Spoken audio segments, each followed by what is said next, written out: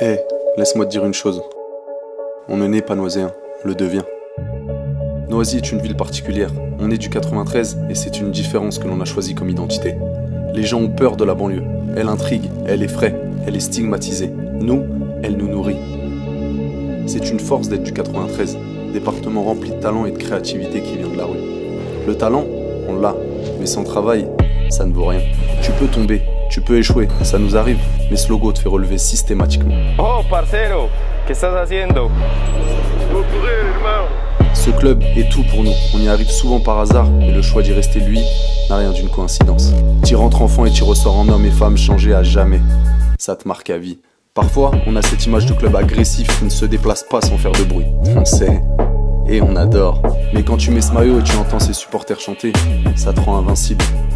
Les Noisy fans, parlons-en. Avec eux, on change les règles. T'as déjà vu une salle aussi bruyante en France? On a aussi une influence parisienne. Comment ne pas être impacté par la plus belle ville du monde à 15 minutes de chez soi? Et ouais frérot, c'est carré. Paris, ville lumière, ville sportive. Berceau des plus grands. Mais ici, c'est pas Paris. Car Noisy reste Noisy.